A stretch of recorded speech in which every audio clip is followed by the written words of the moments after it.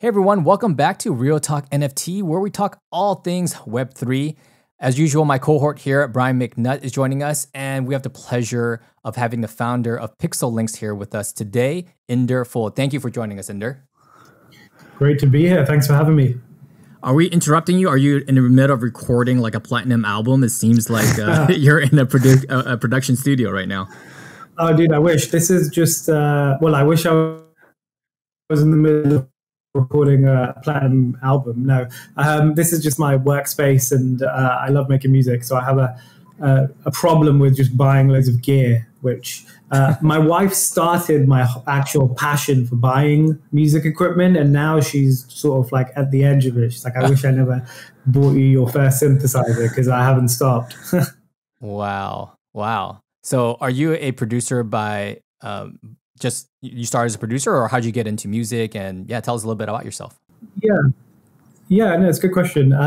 So I was born in Africa. I lived in Nairobi in Kenya for about 10 years and grew up in a very kind of not musical family in the sense of my family played music, but everyone loved music. It was always in my house. And yeah, I think by the age of 10, 11, I kind of got into DJing and just kind of experimenting with music on a more kind of a hands-on basis, and just fell in love. I loved the kind of infinite potential of music. You know, you could kind of everyone using the same instruments, but had so many different ways of kind of expressing themselves. It was always something that just kind of captured my mind about instruments and music in general. And yeah, just kind of fell down the rabbit hole, loved kind of DJing, making music, sharing music, collecting. And yeah, just over the years have amassed a lot of equipment. But I can't actually make music that well.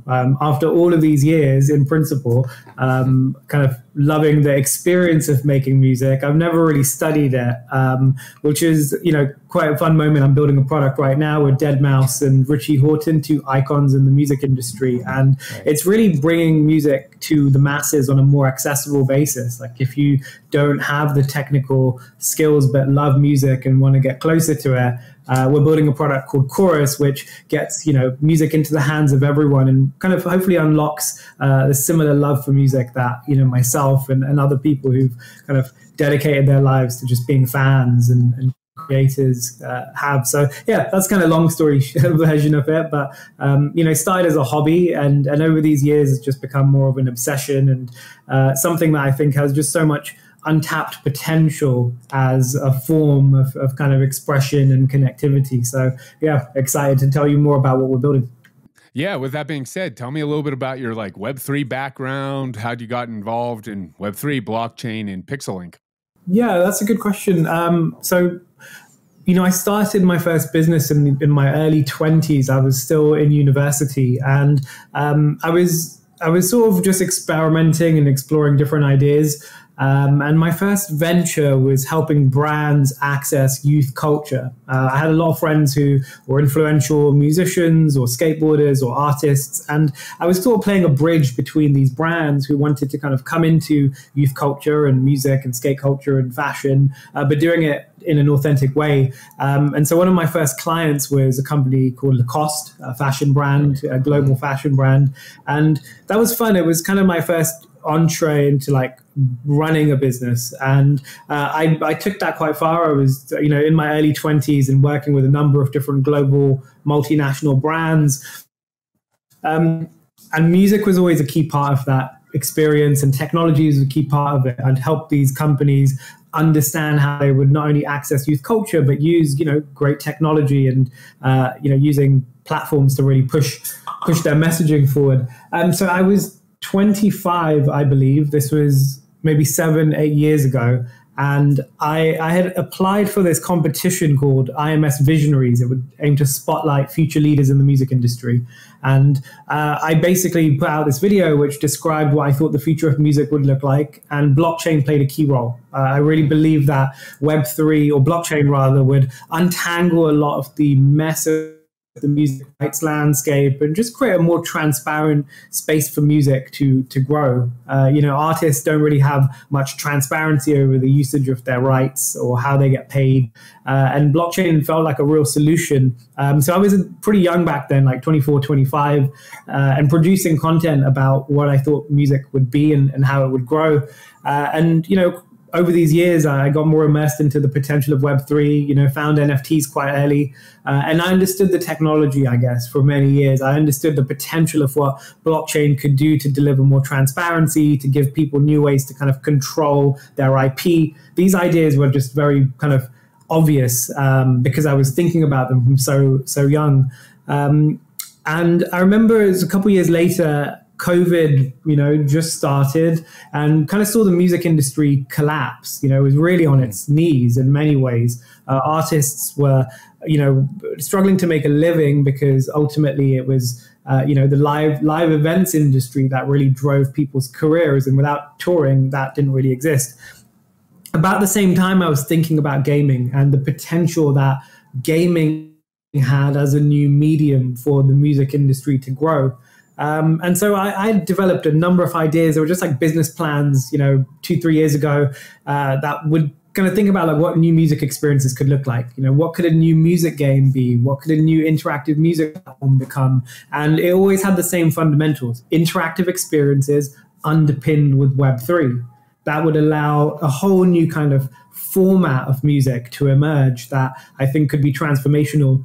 And so I took these ideas to great people like deadmau5 and Richie Hawtin, and they all saw a similar future. They've all been experimenting with the technology at the forefront of innovation in music, and are technologists as much as artists. And we just resonated with the same idea that music has more potential than is being realized. And through gaming, through the blockchain, through multiple new technologies, we could really push music forward, creating new formats of play and consumption that help artists earn a living, but also bring fans closer to the music than ever before. And that's really been the sort of the kind of, it's interesting because it's only looking back, right? I feel like looking back at the start of kind of, when I was in my early 20s talking about blockchain and music and what I thought it could do for music, and kind of now with a lot of other things that I've done in between, does this kind of really make sense? And so, yeah, I've kind of been on this journey for, I'd say, about 10 years, really, like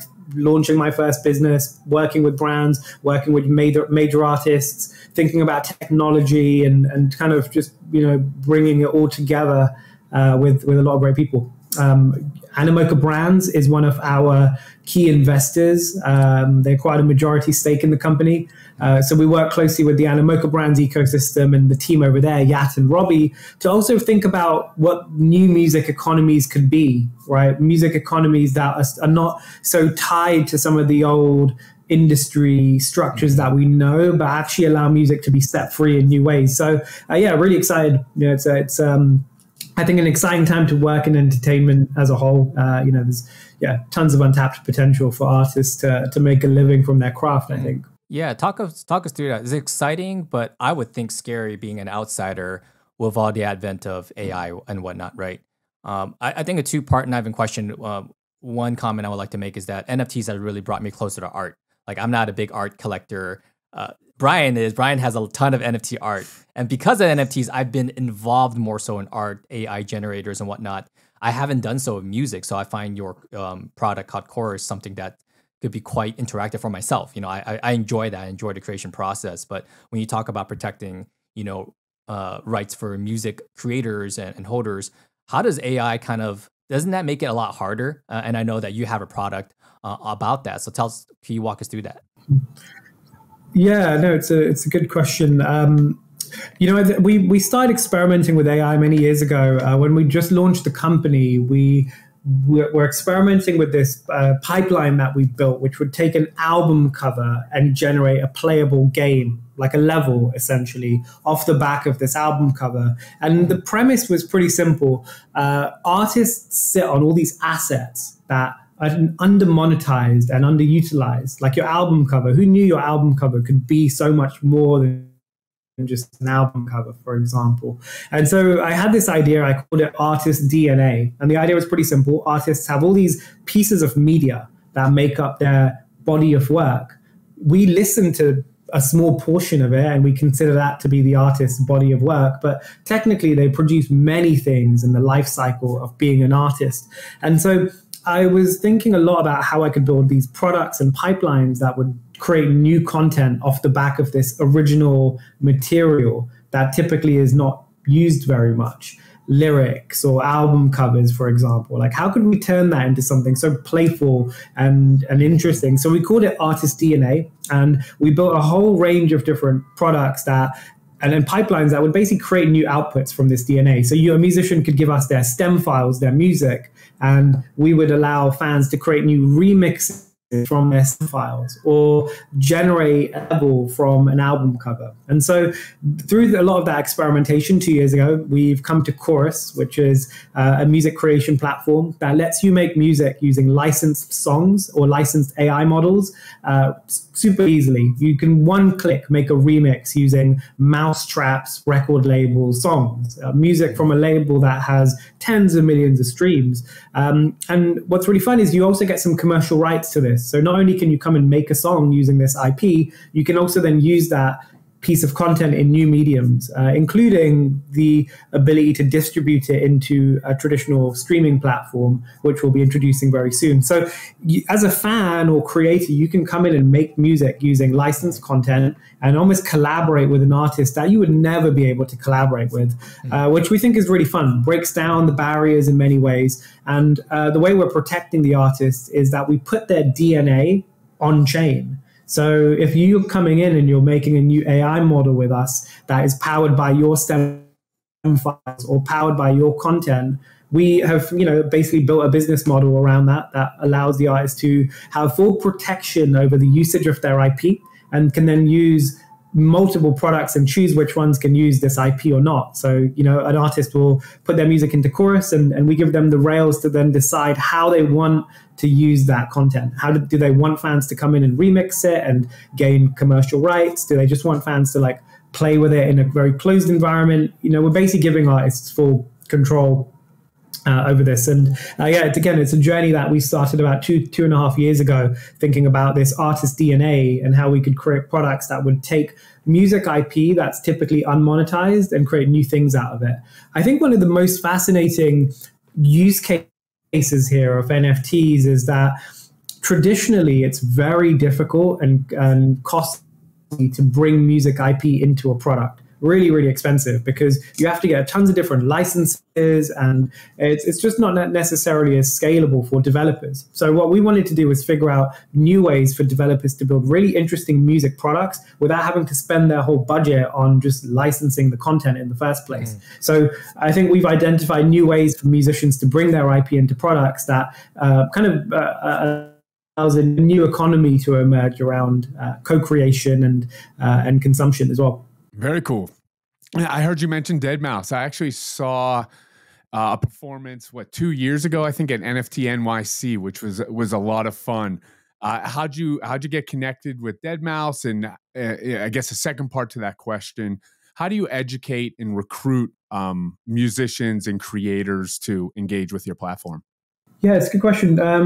deadmau5, Joel, and Richie Horton, who's also the other co-founder, they've been friends for a very long time, and they have deep mutual respect for each other as, creative, musicians, but also technologists who are always, like I said, using, the technology in new ways to push the experience forward, to push their expression forward, to always kind of stay at the forefront of where creativity is going. So, my mentor, Ben, it actually manages Richie Horton.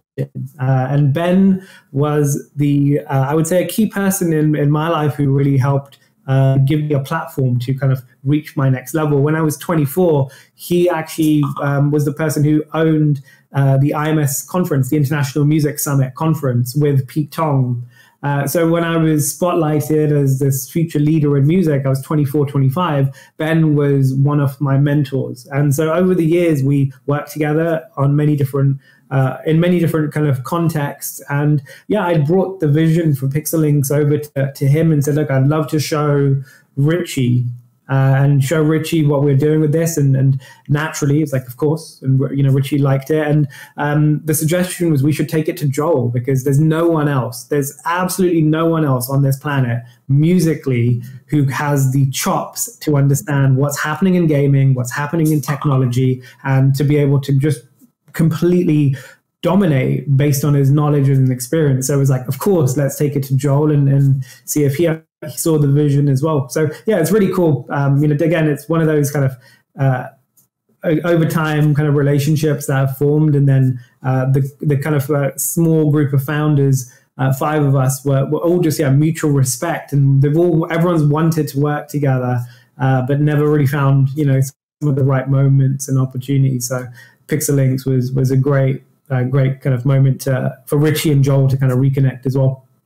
Yeah, I see that you guys have a very big vision, which is, helping to onboard, I wouldn't say the masses onto music, but, bring more creative usage for NFTs, Web3 all together, intertwining together. And where I see that, at least in my personal experiences, I used to do a lot of YouTube, and uploading music, I would always get flagged for music that was unlicensed.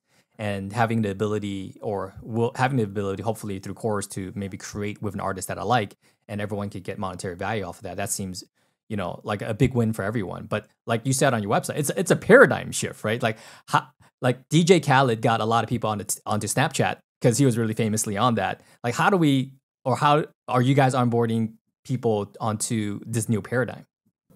Yeah, it's a really good question. There's so much that we're learning in terms of what's working and what's not working. The idea of like fan remixes is not necessarily like so new per se, and TikTok's already opened up a forum and medium for fans and just average users to be creators musically, to express themselves in kind of fun new ways.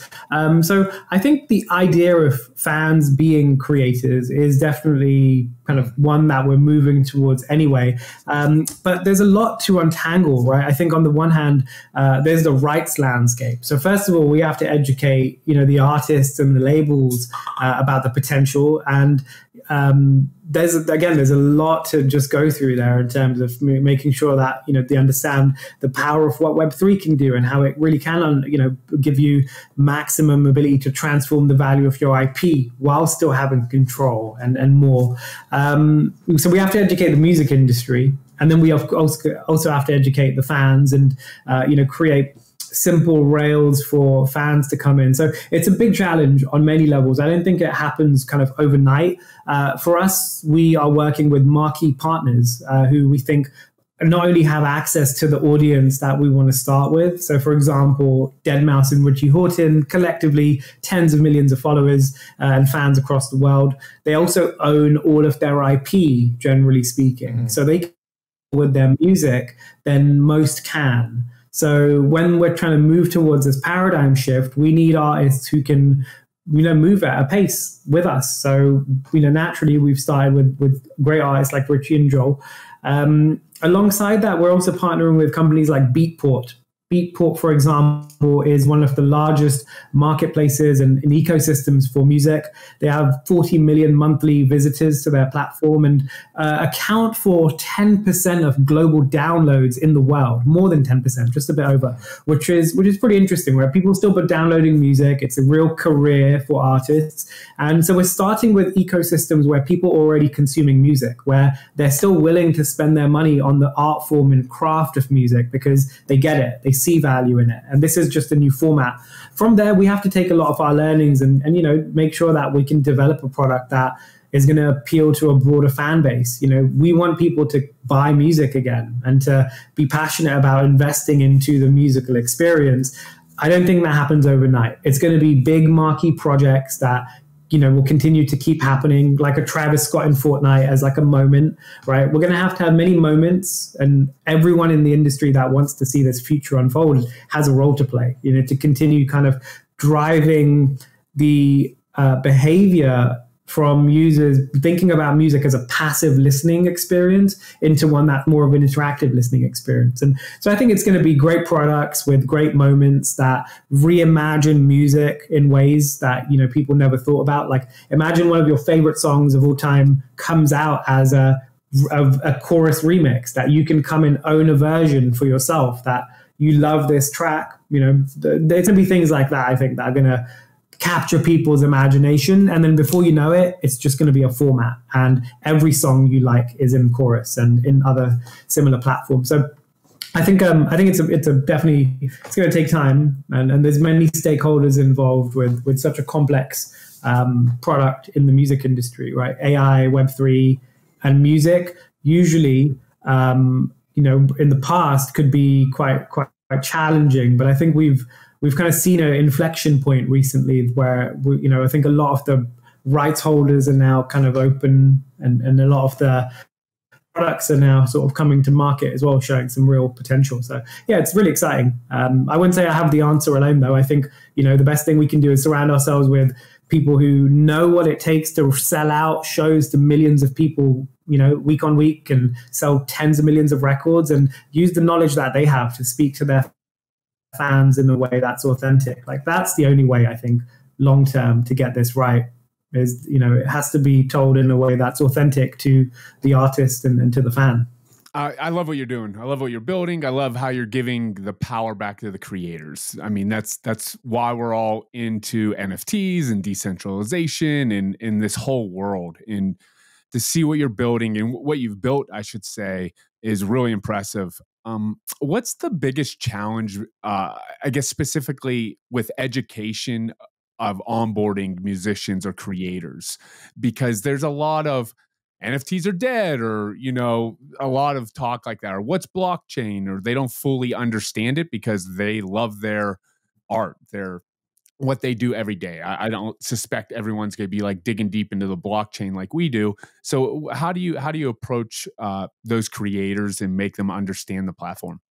It's interesting. Sentiment really has just changed on so many different occasions that we've kind of focused less on people that don't really get it. Like, I think if there's labels and artists who don't understand what Web3 is going to do for their ecosystem right now, it's more like, good luck, right? Like, I don't understand how you're going to survive. That's not really what we're seeing at least from most people want to have the conversation, but they're scared because the products in the market are not good enough for their IP. And that's just a fact. I mean, there's no point building a product that has all this potential of Web3 if the artist doesn't want to put their IP in it in the first place, right? Like, we have to figure that out. And so it's not necessarily that the artist doesn't like NFTs, they just don't like the use case, because most of the use cases don't feel like they're any different to things that they could do off-chain anyway. So that's one of the first pieces I've always seen, is that artists don't hate Web3 or NFTs. They just hate the use cases that they've seen. They're generally not that exciting. I mean, gated access to a community could be groundbreaking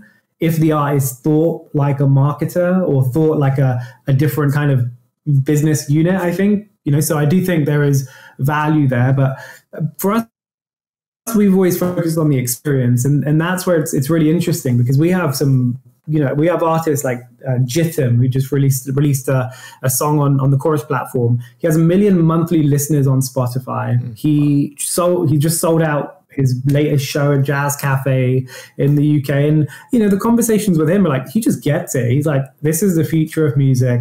I don't need to be boxed in to think my songs are this one idea of a format that was designed before I was born. Let's define the new formats. And that's like most of the artists I'm speaking to kind of think in that direction. Now, the NFTs is dead narrative is a problem. It is a problem because ultimately scammers and bad actors have tarnished the reputation of an industry.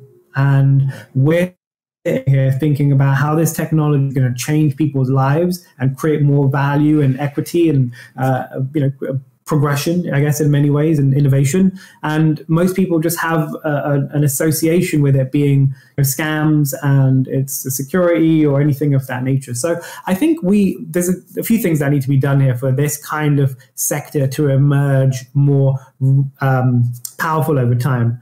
One, from a business level, companies need some clarity on regulation. Like, it's impossible to invest into a space without knowing necessarily what you're doing and where it sits within one side of the law. So you're always going to be playing a game of risk, which is business anyway. And so okay, it's great to understand what level of risk you may be playing with. So I think that's one thing, just from a company side.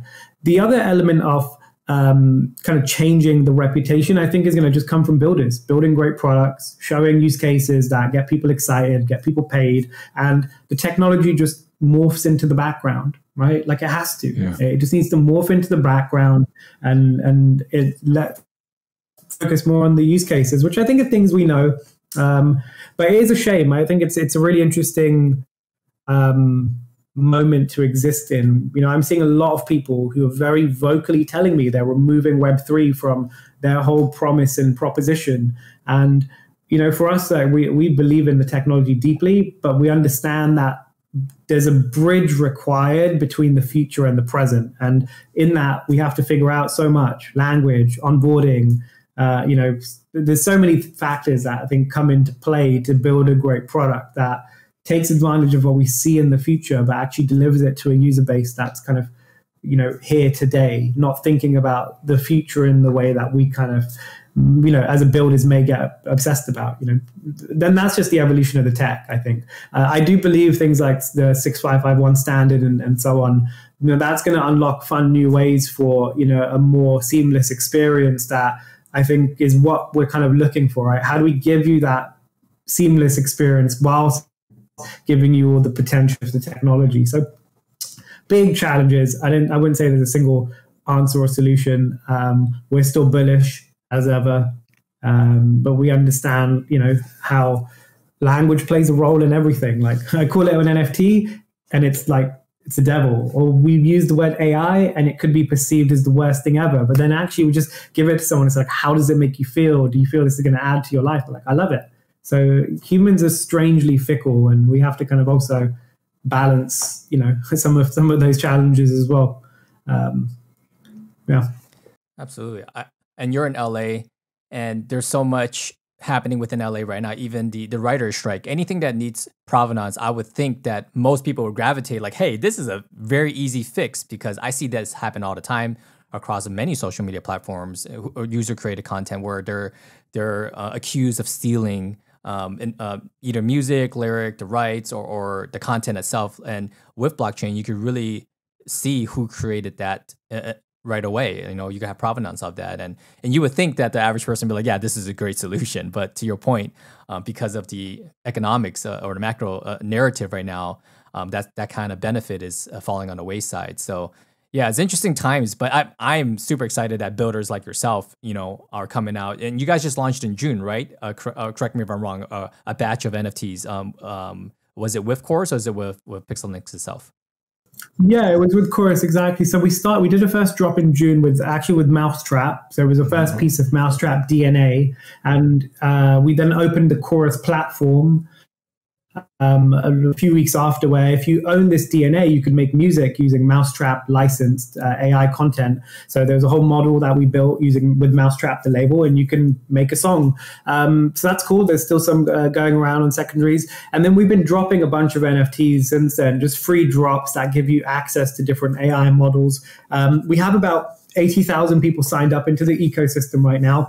About 20,000 active daily and growing, and all of that is about to go on chain, which is about to be really exciting. But one of the things that I would love to see is that 50 to 60% of songs made on the platform are being minted, which is pretty crazy. Nice. To just start with as a benchmark, because it's the final hurdle to choose to not only make the song. You can make a track with one click, but to actually then go through the process of buying it and putting it on chain opens up the next, space for where the platform's about to go, because those songs are now about to get picked up to be used as soundtracks for games. So there's many games in the Animoca ecosystem who are about to start picking tracks out and just making games out of these songs that fans have been creating. And there'll be a whole economy that emerges from it. It's really fun. But yeah, it's been really interesting. Just the one fact around the 50 to 60% kind of mint rate really blew us away. We were not expecting that. But the fact that that music's on chain now starts to unlock some really fascinating new ways to think about music distribution. And again, just like how can these great songs find themselves into places like games where the developer may not have been able to afford to get mousetrap licensed content, but now all of a sudden has a new portfolio of content or catalog of content they can access. The fans are deeply engaged. The artists are incentivized. It's going to be quite interesting to kind of see where that goes as well. But yeah, users are making thousands of songs a day. And yeah, we will be launching new products, new drops with different artists and collaborators pretty soon. We're doing something pretty fun where you can connect your PFP and get like a little personalized remix based on your PFP. So that's going to be a pretty fun little project. But yeah, getting some great feedback. It's been really cool to see just a lot of the organic kind of growth from when we started a few weeks ago. I think about 25,000 kind of users daily at the moment. And users are earning a soft currency called noise, which is going to be a key part of how the ecosystem works as well. So there's a lot of, just like interesting insights we're building up. We're trying to see like how people across different regions and different skill sets are engaging with the platform, collectors, creators, and people kind of just coming in more, kind of grinding and exploring, all engaging in the ecosystem in different ways. So I really see a whole new kind of vision for a music economy emerging out of this. And we've got the kind of early seeds of it being planted now. That's extremely impressive. And that's awesome that users can go on and create music, and games from Animoca brands can come on and utilize that music. That's it's a really unique way to utilize your platform and NFTs. You mentioned noise, so it's a token on your platform. How do users? Is it just every time you make a song, or is it just signing up? How do you earn that token? Yeah, so it's not token at this moment. It's sort of just a soft currency. So it's just XP, which is being used in the ecosystem. But we are using it to simulate a lot of behavior and just understand, how users engage. But that soft currency is useful on many levels. Like if you earn it, you can then start to gain rewards like music prizes. There's gifts that you can get, including exclusive content from people like artists like deadmau5 and more. So it is basically gift serving, access and to rewards basically within the platform at the moment. We do have a vision for a token that we are developing towards in the future, but still early stages. Really trying to understand, how we can create an ecosystem here that empowers the collector, the creator, the artist in fun new ways for kind of creating. But yeah, like I said, still early stages of design there. But we will be bringing a lot of users who are, accruing noise to help participate and shape, the future of how that looks. That's awesome. I mean, you answered a question I didn't even ask. I was going to ask, how did the community, what was the feedback? And you just gave it right there. And how is this going to shape the future? So it looks like there's going to be many different iterations, of course, of Pixel Lynx and Korus and what you're working on. And it seems like you're ready to have that roadmap, far in the future. So I'm super excited to see what comes of Pixel Lynx and, how you guys disrupt the industry, because I think it definitely needs disrupting, and having you guys at the stewards of it is pretty cool. I appreciate it. Yeah, it's an interesting industry to play within, because as mentioned, one of the biggest challenges is the rights landscape is just so limiting. And so, we really have an opportunity to use Web3 and NFTs as I think a foundation that allows rights to be reimagined, and then new products can emerge like Korus that take music rights, which we think of as the DNA of the artist. They should own that DNA, and build products that allow these rights to become much more usable and scalable, using things like Korus, which again, it's AI platform, but giving fans the tools to come in and take these building blocks, use the artist's DNA ultimately to make new songs or make new physical digital experiences. So I'm excited. I think it's a fascinating time. It's also, no challenge, I think, too big for any company, but a lot of work to do. And yeah, especially as we said, when sentiment is so low, it's great to have, platforms like yours really kind of evangelizing, and pushing, projects forward. I think, it means a lot to everyone in the space as well. So I appreciate the hard work you guys are doing. Yeah, and it speaks to the times too, because I mean, not even now, but even prior, we only bring on guests that actually have great use cases, activations in real life, more so now than before. I'm not saying anything bad about profile pictures, or I have a lot of those collections in the background, as you can see. But the ones that are really shining right now are the ones that allow users and creators to actually benefit from the technology. So I'm super excited for that as a community member, to be more interactive with projects and brands and whatnot. So I'm having a blast during this time because I get more engagement than before with actual good projects. Yeah, it's interesting. I wonder, will people move on from profile pics completely? Like, I still feel like the premise of identity is so important, and how profile pics kind of allow you to connect with a community and maybe even connect with yourself in a way that, is playful and more, I think, is really interesting. But does it stay for the niches or not? I feel like there is the gaming overlap with profile pics feels like the resurgence of where that could go. But again, that takes in space. It's definitely still more utility driven than necessarily kind of like speculative art per se, which may, it's going to be interesting to see what that means for the space as a whole. But I'm generally excited. I think music has a clear use case. But it's really fun. It's like, I think with a lot of this, it's just the convergence of a lot of these technologies that really kind of shows where it's going to go. It's like we see one iteration of it like a few years ago with generative art, and 3-4 years later, like, okay, well, there's going to be so many interesting new ways to reimagine generative art with different interfaces or different experiences, which take a lot of the fundamentals that made it fun, but kind of bring it into new creative spaces. So I see the same thing for PFPs and for even music NFTs that we kind of seen working and others that haven't. I think everything's just going to be like, small evolutions of themselves until they kind of find a clear fit. I believe with what we have with Korus right now, I think we're still in the early stages. Like, we're really looking for people to come in and shape it with us. Like, we're speaking to artists daily, we're speaking to community members, and just like, if you could take it in any direction, like, where, what's exciting for you? Is it being able to make your own personalized remix, or do you like the idea of being a virtual artist? Because they're different paths, and we're seeing a lot from users at the moment on what's really exciting them about being on the Korus platform. Is it about getting closer to your favorite artist, or actually becoming an artist yourself? And is there a journey here that the user is kind of excited about? So yeah, I think like everyone, it's a lot of experimentation and iteration, and working really closely with the people using the product.